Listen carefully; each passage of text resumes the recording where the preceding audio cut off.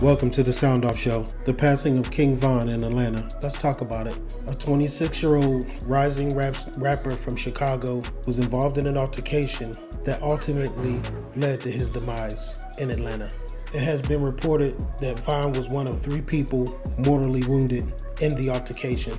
I want to send my condolences out to the families who have to deal with the loss of their loved ones due to this altercation. King Von was just the latest artist from Chicago to be slain. The other noticeable artist was FBG Duck, who was slain just 3 months ago in an upscale section of Chicago known as the Gold Coast. In 2014, King Von and Big Mike, an associate of his, were charged with murder and 2 attempts to murder.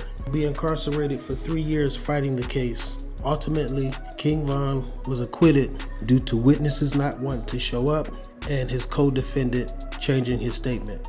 After being acquitted, King Von would go on to do interviews describing what his life like during that time fighting the case. He also recorded a song describing details of the case, and there was a mention in the song of a witness being killed. Fast forward to 2019, King Von will be charged again with attempted murder alongside his friend Lil Durk. That case is pending. Now it has been reported that King Von was involved in another altercation at a nightclub where he lost his life.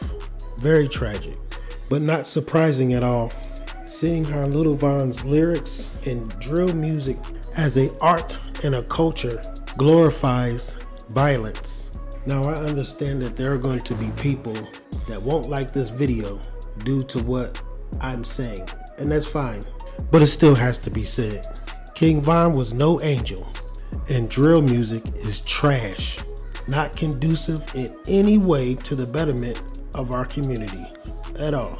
In my opinion, it actually reinforces the negative stereotypes that are associated with the black and brown community.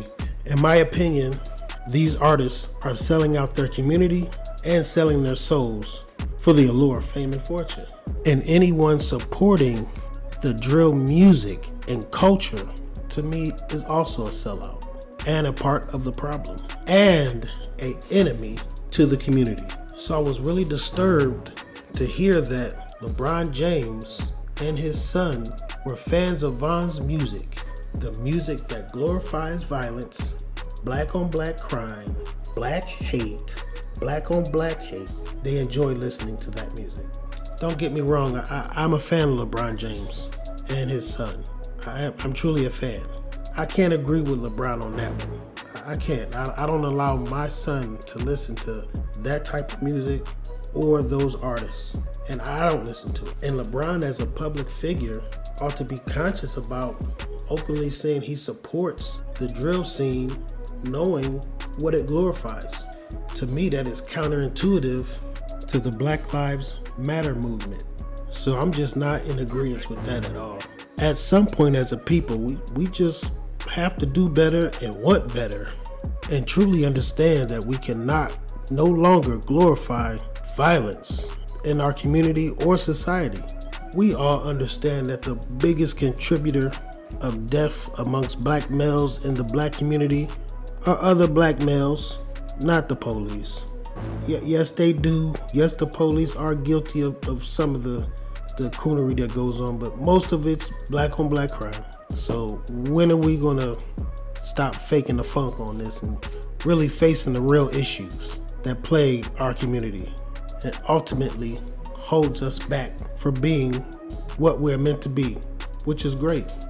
We see how the elections are turning out. We see Trump's on his way out the door. That's great. Okay, now what's next?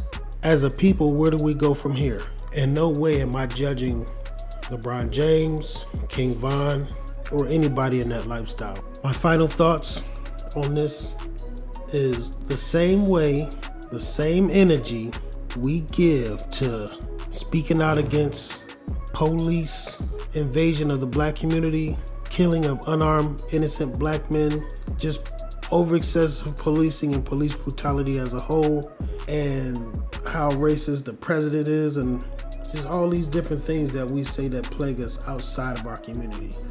we have to start addressing our community and the problems that are plaguing our community that are caused by us, by people that look just like us. We have to use that same energy to speak out against that, period.